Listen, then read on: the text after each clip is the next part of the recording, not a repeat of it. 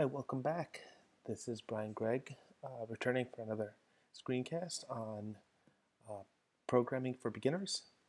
This is part two, in which we're going to be talking about some new topics. If you missed our first session, I went through the basics of the Scratch programming language and how to set up a basic animation and interactions using the tool. We also went over the basic layout of the program itself. So if this is something that is new to you, you may want to go back if you haven't watched that and go through that initial tutorial. If not, and you are ready for some more advanced topics, feel free to stay tuned. Going to get started by creating a new Scratch program.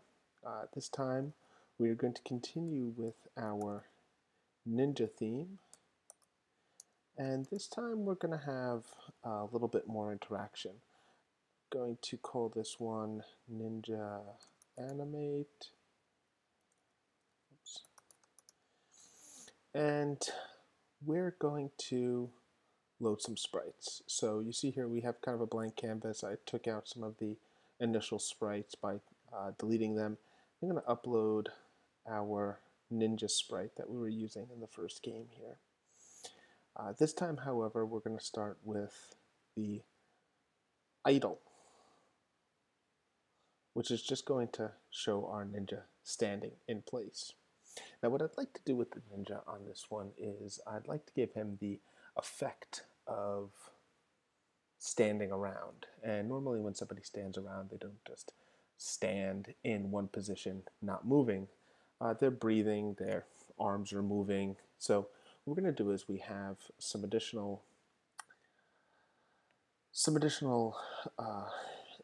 costumes, as they're called in Scratch, which we can add in here for his idle position. So I'm going to add in idle 4. And as you can see, by adding in these type of slightly different positions, you can actually see our character moving and giving the effect of standing still, breathing, and moving his muscles. Now, we wouldn't want to have to continuously cycle through those animations manually to give the appearance of that. What we want to do is we want to actually have that repeat endlessly. We want it to switch from the first costume to the second costume, back to the first costume, back to the second costume. We did a little bit of this in the first one, but we were only repeating the animation once. This time, we want to repeat the animation over and over and over again. And there's a control for that. This is a control that's used extensively in every programming language, and it's called a loop. Basically, what a loop does is it tells you to keep repeating a particular action over and over again until some condition is met. In this case, we're not waiting for any sort of condition, so we're just going to have it loop through forever. And there is a loop in here, which is actually called forever, which will basically just say that starting from when the program begins to perform this action and never stop. We actually need to add in some kind of an event to kick this off, so we'll kick this off when the green flag is clicked. Now what the actual operation that we want to do is we want to change the look. And we did a little bit of this the last time where we switched the costume, but this is, we'll switch it from idle 0 to idle 4, but what's going to happen is this is going to happen so fast that we won't even be able to see the animation changing. So in order to give it a more fluid look, we want to put a timer in there. We want to put a control in here which says to wait in between each of these particular movements. The last time we did a fraction of a second, 0.25 seconds, which looked very nice. Let's hit our green flag. Looks like he's breathing pretty heavy there. Maybe we can tweak this a little bit. Let's see here. Looks a little better. That's it kind of gives the impression of him, breathing heavily. Maybe after he's a ninja. He's obviously been partaking in some very serious ninja type activities. Well, that's all well and good, but we want to actually a little bit more interaction with him. And the way we're going to do that is we're going to we're going to set up an interaction where if you click on the ninja, he's going to run. And he's going to run for a few paces, and then he's going to stop, and he's going to catch his breath. And what we want to do is we want to add in another loop for when he's running. And we want that to happen only for a certain period of time. All right, so what we need to do is we need to define the ninja's state. The state just means something that's telling us what particular action he's currently engaged in. We've only described two states so far, and that was running and standing. So we can do that by creating a variable. What a variable is something within a program that can store some information that tells us about the program at that point in time. And it can change throughout the course of the program. So this variable, we're going to make a new variable. We're going to call it state. And it only needs to be for this sprite. We're going to hit OK. And we are going to add in a control. I'm sorry, actually I'm going to add in an event. And we're going to say when this sprite is clicked, we are going to set state to run. Keep it in all lowercase.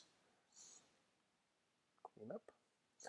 And you can see up here at the top, idle 001 state equals run, because we clicked on him.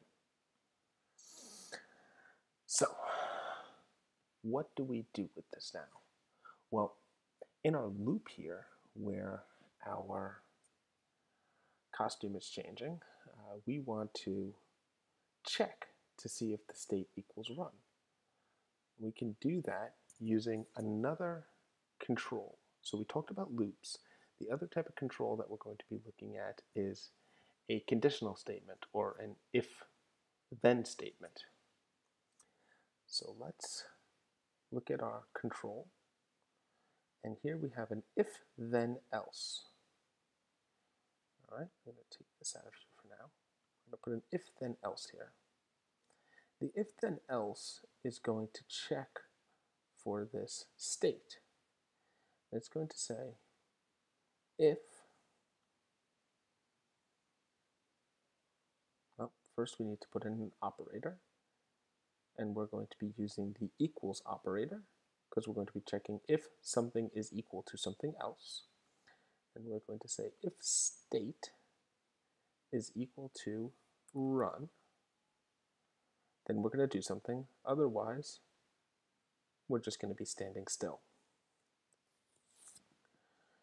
And for the if condition, where state equals run, we've got to add in some additional costumes here. So let's have some fun with that. I have a image of our ninja pal here running. Add in run 001. That one looks pretty good. And another one of run 004. Okay, there's our ninja running. Back to our scripts. And if state equals to run, we are going to switch his costume to run 4. Actually, you know what? Why don't we just duplicate this? And then instead of saying idle 0, we'll say run 0. Instead of saying idle 4, we'll say run 4. All right, great. Let's get this started again. Wait a second. What's happening here? He's running even though we haven't clicked on him. Well, take a look at our state over here. We clicked on him earlier, so the state is equal to run.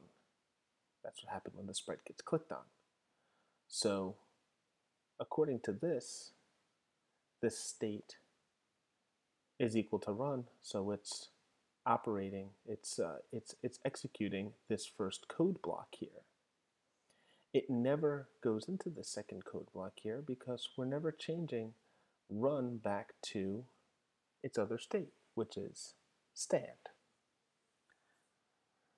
Now, if we wanted to set that state back, we can, after this run statement is executed, we can go back to our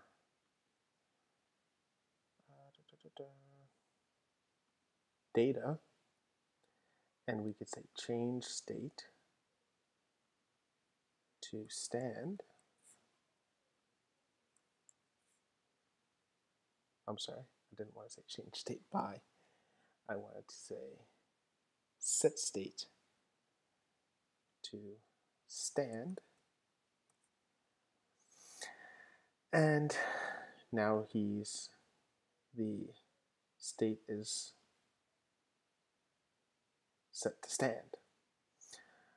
Now if we click on him, he runs for 1 pace, and then it sets the state back to stand. Click, run, stand. Now, it's a little boring. Normally when you run for more than 1 pace before you have to take a break and rest up. So we can add another loop in here. By going back to our controls, we can add a repeat until, or actually, we can add a repeat for a certain number of times. Say repeat 10, and we'll take our whole statement, our block of code which makes our Ninja run, drop that into this first code block here, and just because that normally when you're running, it's something that an animation that would iterate through much more quickly than somebody who's just standing breathing will actually make these a little bit of a shorter duration. Now, there we go. He runs for 10 paces and then he stops to take a breath. Click on him, he runs for 10 paces and then stops to take a breath. Pretty cool. One thing that I want to do is, if you notice, when we click on him, the state sets back to stand even before he finishes his run. And that's because we have the set statement within the repeater here. We actually want to move this outside of that block so that it waits until after the loop is done before it sets the state back to stand. So let's click on him. While he's running, the state is run, and then when he's done, it sets state back to stand, and he's standing still. So this is a basic introduction into some very important programming concepts of loops, conditional statements, and variables. Stay tuned, we'll have some more programs. I'll put the links to this Scratch program out on in the description of the video so that you can take a look at it yourself and have fun, happy programming, and we'll see you in the next video. Thank you very much.